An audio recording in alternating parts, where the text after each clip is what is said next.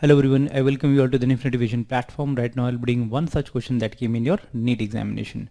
This question came on NEET 2020. So let us see this question first. Question says, a body weighs 72 Newton on the surface of Earth. So that means if I have taken a Earth, okay, a certain object whose mass is m and acceleration due to gravity over here is g. So the weight with which it will be attracted towards the center of Earth is 72 Newton.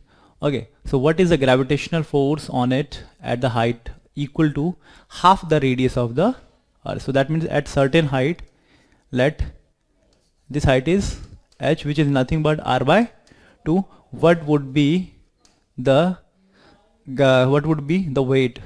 Okay, and weight is nothing but mass times into acceleration due to gravity at this particular point at certain height. So this is a surface. This is the surface of Earth. Okay. This is surface of Earth. So at certain height, its mass is m and acceleration due to gravity, let it be g dash. So the weight is m into g dash. This g dash is given by a relationship g must be equal to, if acceleration due to gravity on the surface is g, so it must be equal to g by 1 plus h by r whole square. So this is the expression that we already know. So what would be the acceleration due to gravity at certain height? Okay, so this must be equal to g 1 plus, what is height? Height is nothing but r by 2. Okay, because height is r by 2, so the final answer that we are getting, it must be equal to 9. So this must be, this is 3 by 2 whole square. So g by 3 by 2 whole square that we are getting.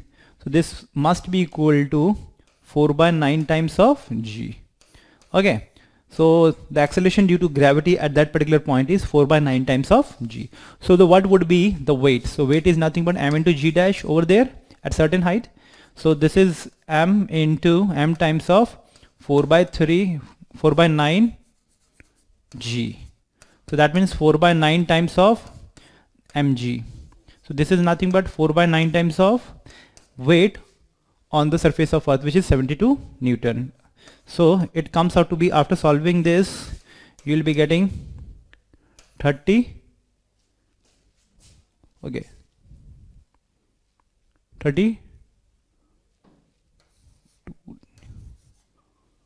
Newton.